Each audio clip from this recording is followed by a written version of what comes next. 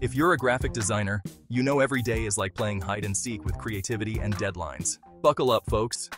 First, we dive into Adobe Photoshop. Layers upon layers upon layers. Did I mention layers? You think you're done, but nope. Your client wants the logo bigger. Laughs. Then, just when you think you've conquered Photoshop, it's time for After Effects. Motion graphics? More like emotion graphics. You will laugh, you will cry, and you will definitely scream at least once. And let's not forget those magical moments when your software decides to crash. Mid-project. Every single time. But hey, it's not all bad. There's that sweet satisfaction when your design finally comes together. And your client loves it. For now, anyway. Laughs. So to all the graphic designers out there, keep your coffee strong and your patience stronger. Because at the end of the day, it's all about making magic happen, one pixel at a time.